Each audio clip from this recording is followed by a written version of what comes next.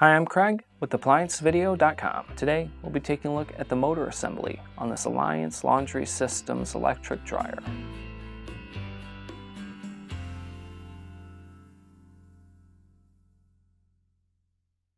Stop. Before beginning any repair, always be sure to disconnect the power to the appliance. It is also recommended to test the outlet for the proper voltage. The main reasons why you'd be replacing your motor assembly would be if the unit will not start, it may hum and emit a burning smell, or it may stop in the middle of the cycle and emit a burning smell. Now, click on the link below to view this repair video.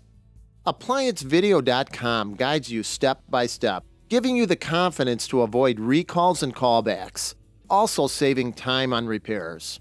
Whether you're up against an uncommon repair or the latest appliance on the market, our videos have been created with you in mind.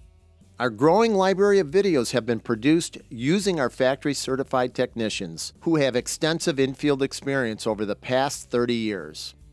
ApplianceVideo.com provides high-quality repair videos that anyone can follow, regardless of their skill level. We are here to help.